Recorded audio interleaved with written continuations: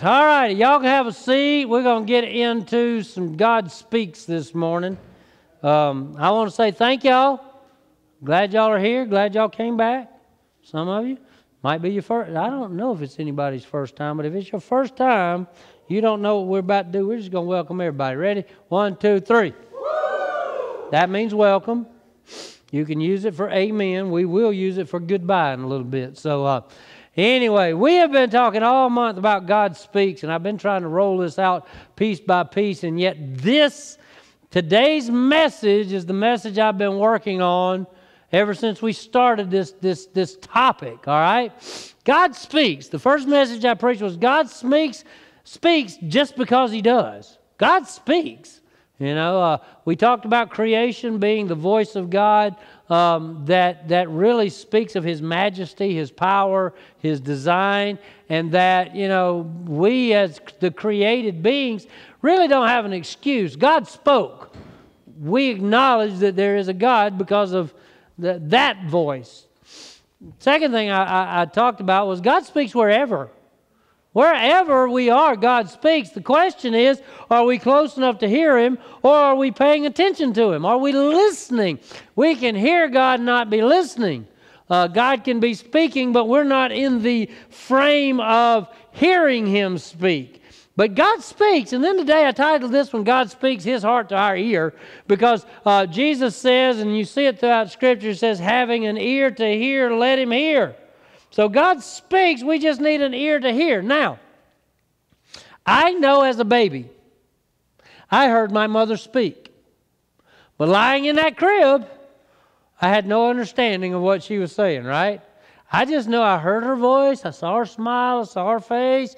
I knew that Mom was talking to me, but there was no conscious awareness of what she was saying. For instance, I can imagine my mom would have said, "Don't you mess up that diaper." Right? So consciously I could have said, okay, then I'm going to scream when it's time for you to do something about it. Right? No conscious awareness. Diaper gets messed. There you go. Truth is, I believe God speaks to all mankind. Sometimes we hear and disregard. Okay?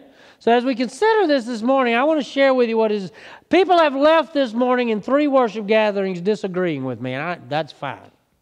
There is enough conversation on multiple levels of this topic that, guess what? There is obviously not universal agreement in the body of Christ about how we hear the voice of God. All right? So, here's what I want to start out with this. This is probably where I failed earlier, is to tell you. I happen to believe that we are made up of 3 parts.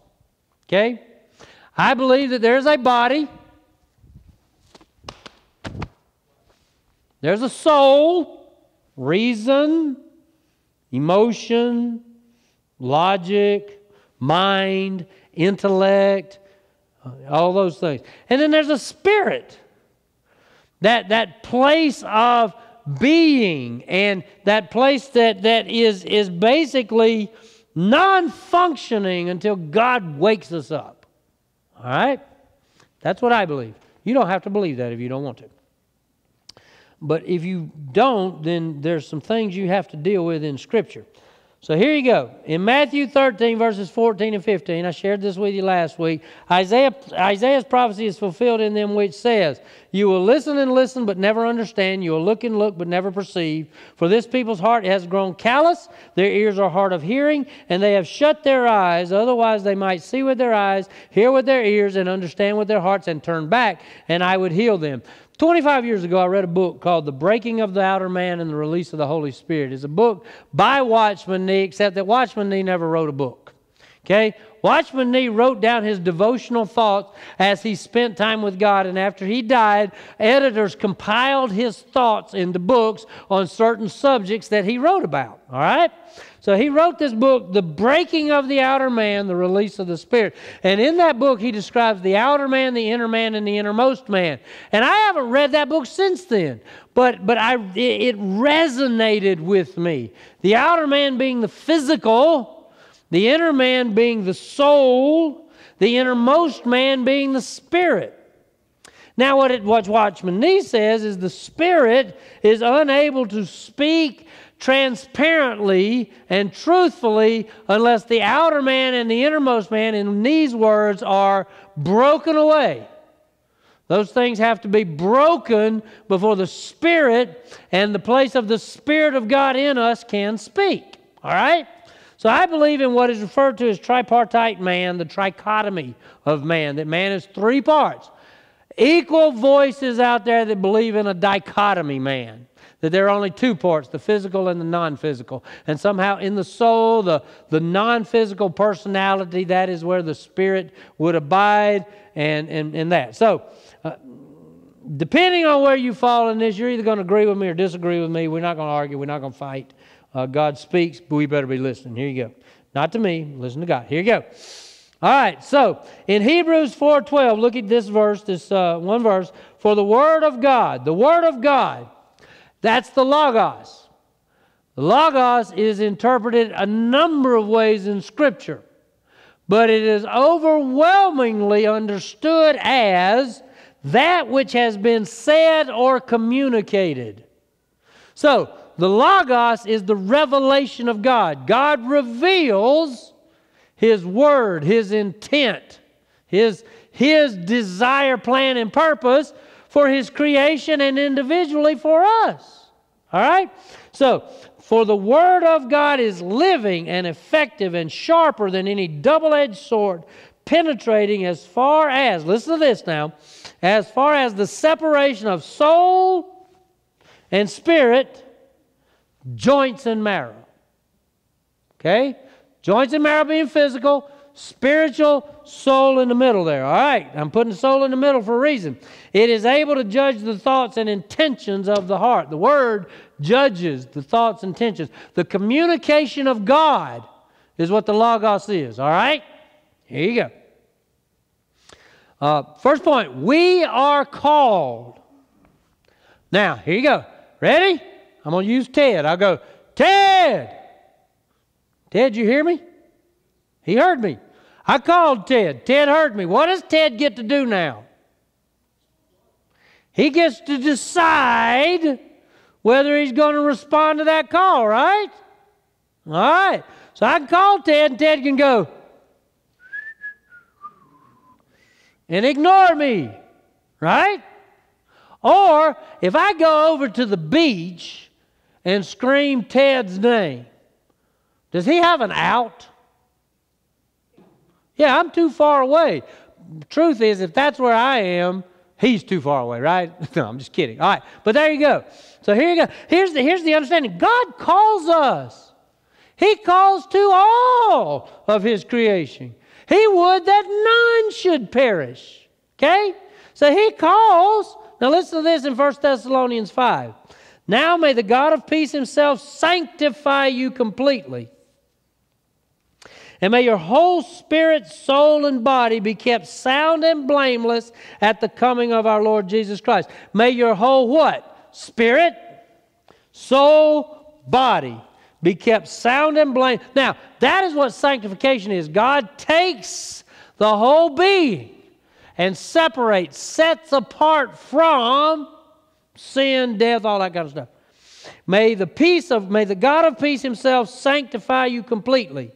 And may your whole spirit, soul, and body be kept sound and blameless at the coming of our Lord Jesus Christ. He who calls you is faithful. He will do it. Where did you hear God call?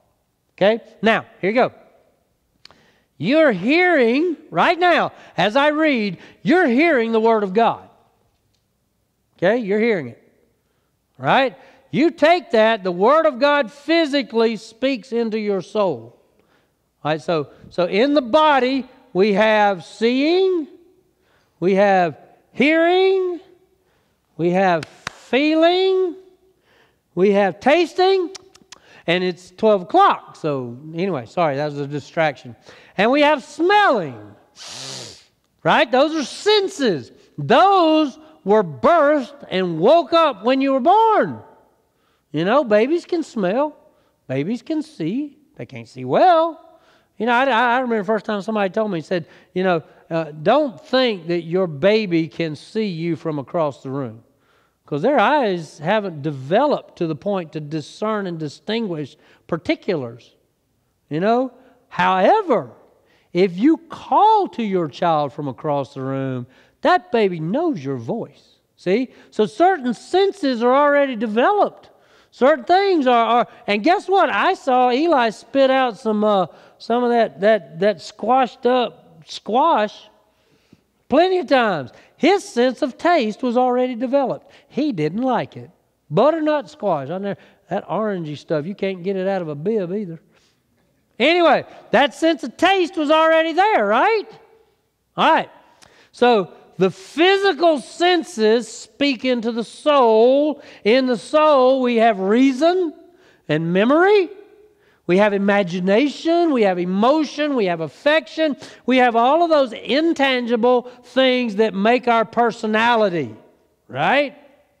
So the physical speaks into the soul, and we decide what to do with it. Okay? All right. If your physical, all these senses are awakened at birth. Let's say you accept Jesus at 12. All right? God, by Holy Spirit, comes in and awakens the Spirit within you. Okay? And begins to speak into your spirit.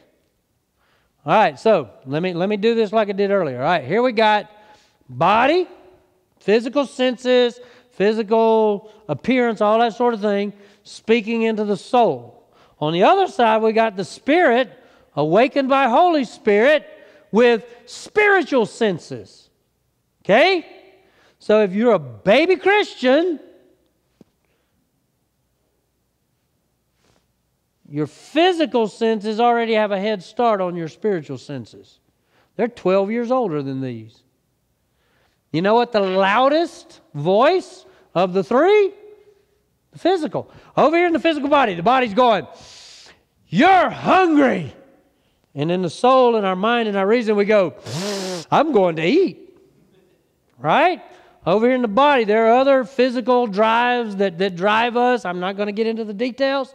You who know. All right. They say, "Ha!" And over here in the mind, we go, "That's what I'm going to do." And so in the unspiritual man, it is physical and soulishness that determines that identity. Okay? We let the physical say, "Well, this is who you are." You know? This is your drive. That's who you are. This is your pleasure. That's who you are. This is your entertainment. Well, that's who you are. And the Spirit, in Christ, God is waking us up and going, "No, that's not who you are. This is who you are." The body is the loudest. The soul is the second loudest. It's not quite as loud as the body, but that's the one where we go, "Wait a minute." Spirit is the quiet. That's the still small voice of God that you have to pay attention. You have to quieten the other two to hear the voice of God. Okay? So, God called. Where do you hear God's call? You hear God's call. You understand that God's calling and you respond to God. All right? Wait a minute. God loves me? God died for me? See? Now, I'm going to go ahead and tell you. Those folks that are, and I'll go ahead and tell you who they are. Some of you don't even know, but I'll tell you. Those of a Reformed theology, they disagree with three parts. There's only two. Okay? Just go ahead and tell you that. So here you go. Somewhere I'm going, I need to pay attention to that God is saying. And God says, "Okay, fine. Wake up.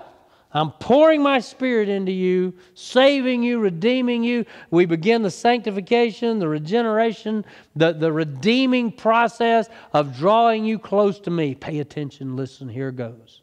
All right?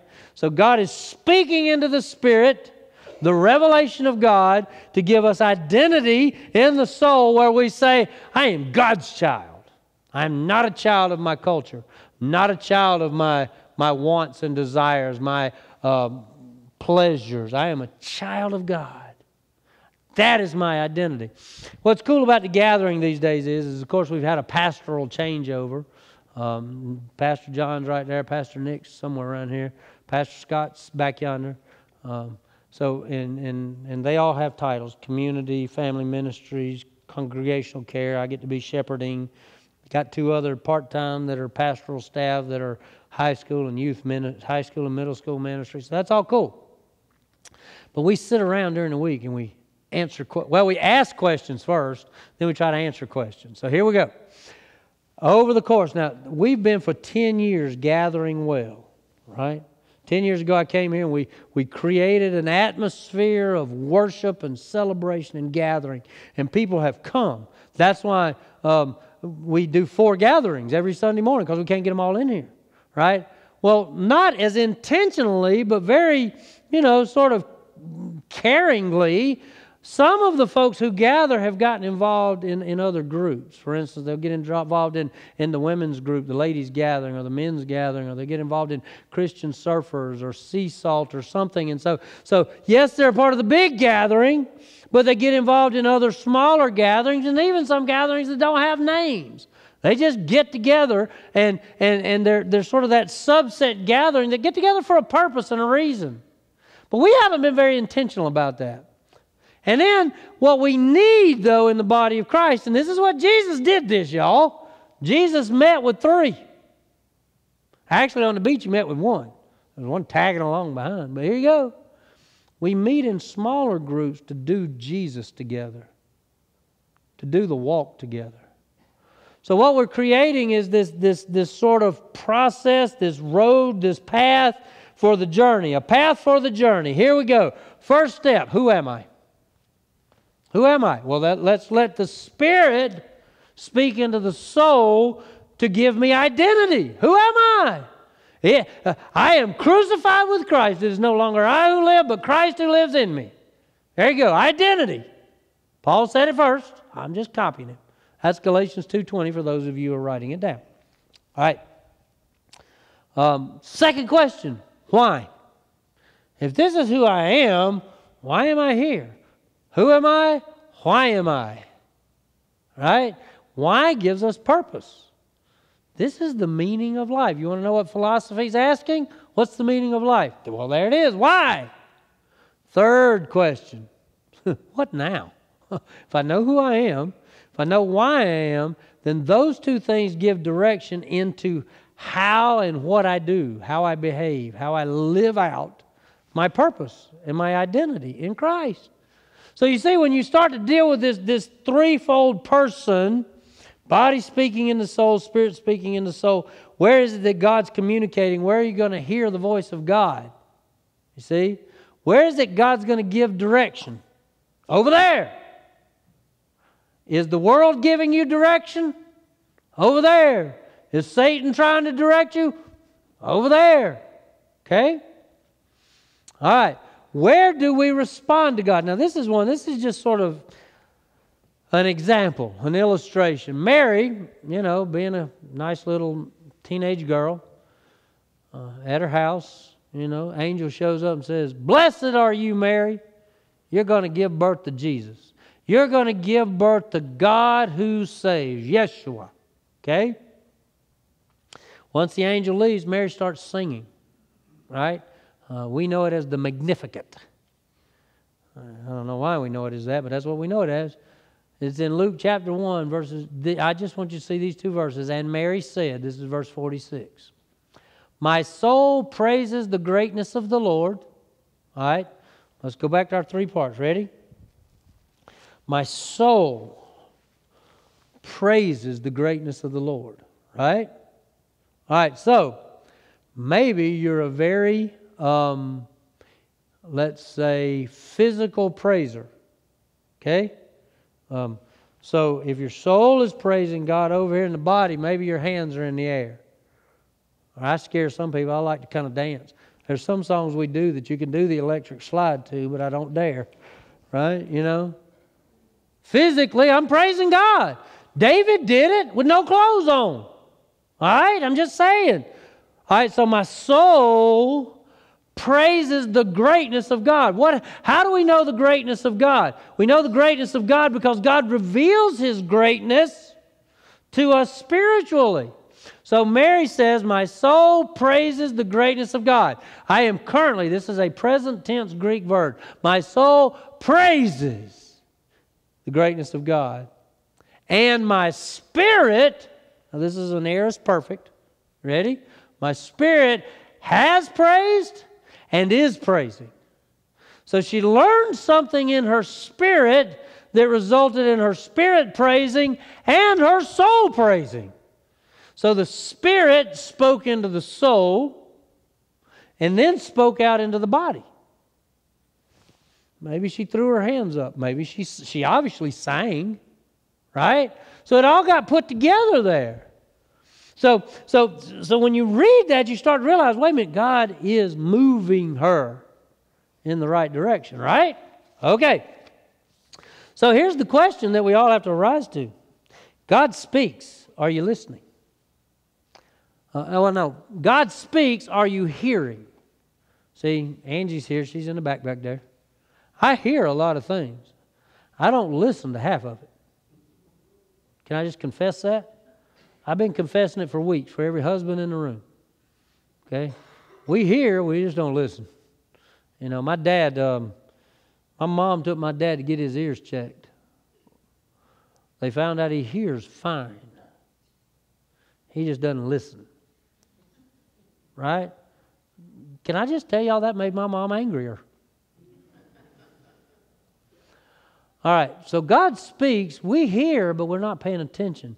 That goes back to what was said in Isaiah. You will listen and listen, but never understand. You will look and look, but never perceive, for this people's heart has grown callous. If you look at the other Hebrews passage, you find out where it says you can't hear because you're too immature.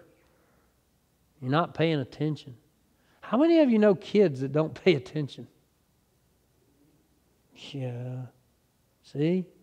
How many of you know adult? Oh, never mind, I ain't going there.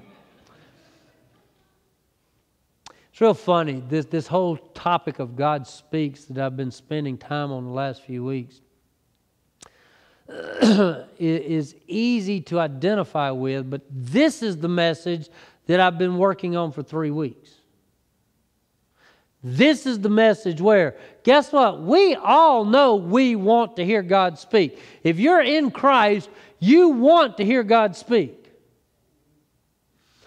We all know that wanting to hear God speak is not always easy. There's a lot of noise coming out of the world. There's a lot of noise coming out of me. Y'all can attest to that. But there are a lot of things that are distractions to us. My wants, my desires, my this, my that. And the Spirit's going, that's not good for you. That's not really what you want. You see? We all know that. So we're hearing, we're not listening. We're hearing, but we're not close enough to God to hear what He's saying.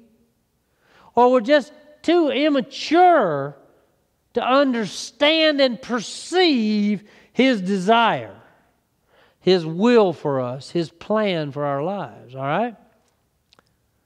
It's funny, I told this joke all morning, so I got to tell it now too, or y'all miss out. I think it's safe to say, if you want to understand and perceive what God desires for you, you have to pay attention. You have to understand what's being said to you, okay? To you, all right? Old Mr. Norton went to the doctor, 82 years old. Doctor said, Norton, you're pretty good for 82. Did his checkup and sent him on his way. A few days later, he was driving down the road, saw Norton coming up the sidewalk. Norton had this beautiful woman on his arm, had this big old smile on his face. Next time Norton came into the doctor's office, he said, Norton, man, you're doing great. Unbelievable. Said, what's going on? He said, Doc, I'm just doing what you told me to do. He said, what'd I tell you to do? He said, you told me to get a hot mama and be cheerful. Doctor said, Norton, that's not what I said. I said you got a heart murmur. Be careful.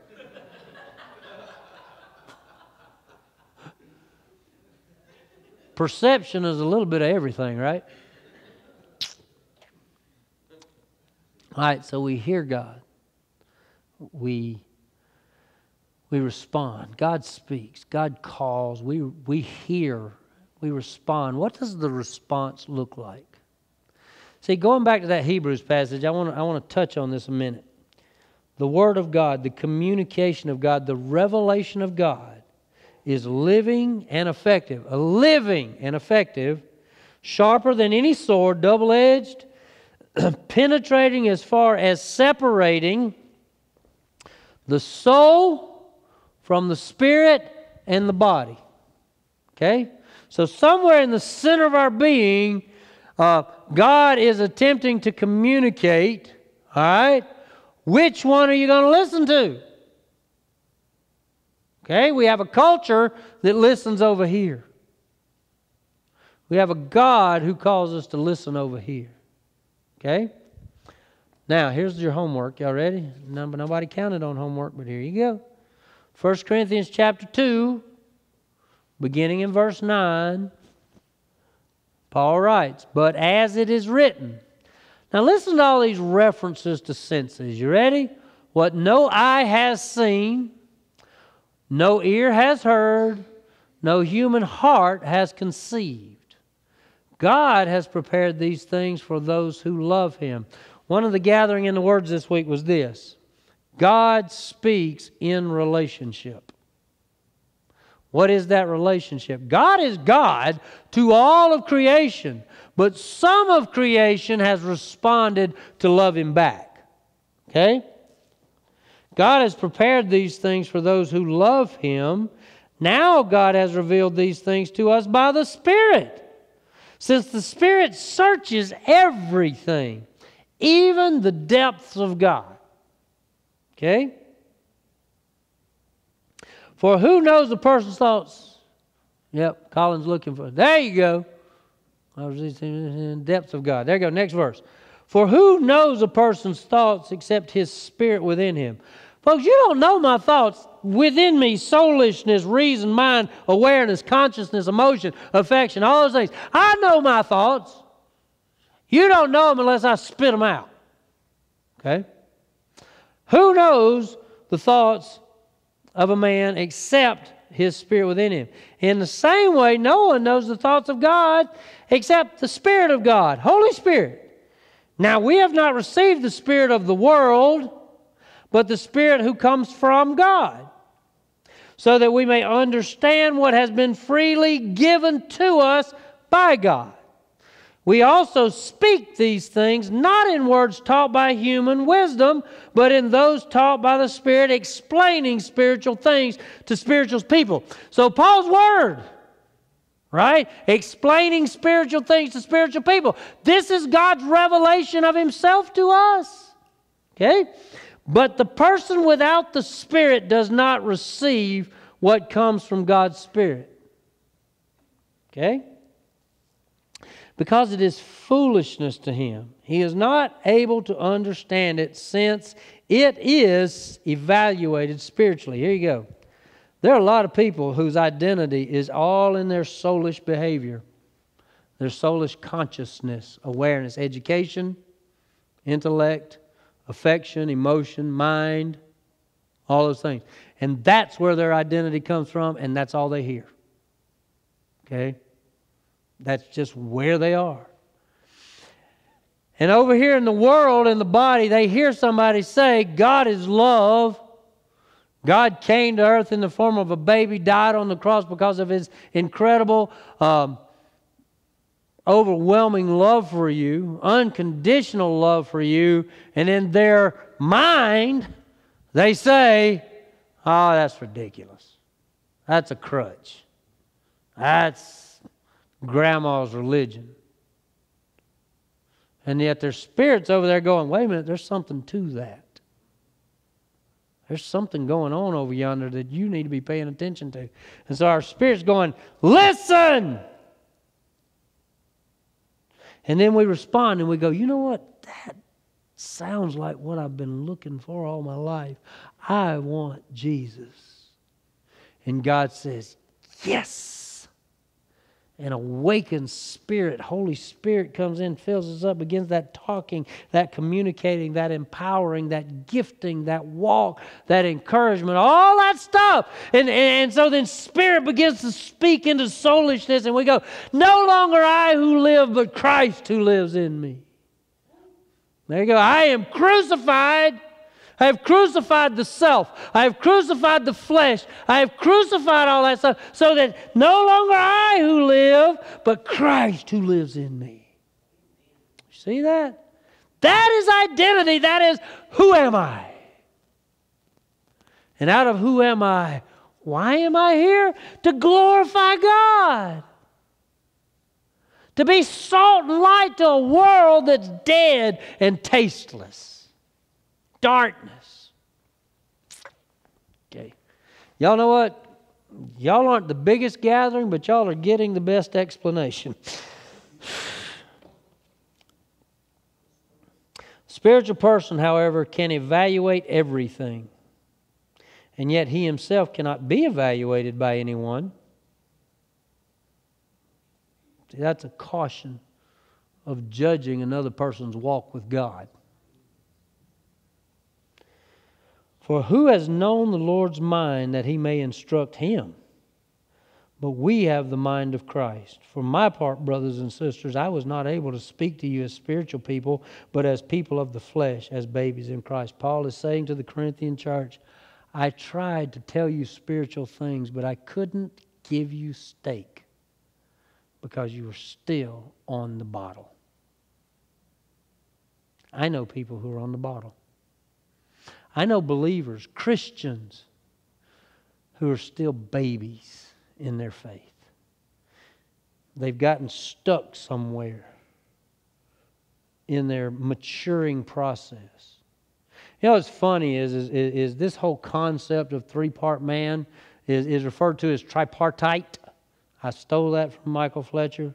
However, you can Google it and come up with a whole bunch of web page stuff on tripartite man. Tripartite.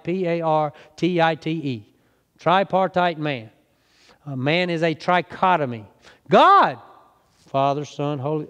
Amazing, there's a reflection there, right? Three-person God, three-part man. All right? Tripartite man. But there are those who are going to argue the two-part man, the dichotomy. Physical, non-physical. All right? Can I just go ahead and tell you all this? I'm not going to argue with you. All right? I don't think God gave us an understanding in which He wanted us to argue about things. Okay? God speaks. Are you paying attention? Are you listening? Are you responding? That's the whole answer to the question. Responding to the voice of God. That's what 1 Corinthians 2:9 through chapter 3, verse 1. I want you to read that this week. Go read 2:9 through 3:1, 1 Corinthians.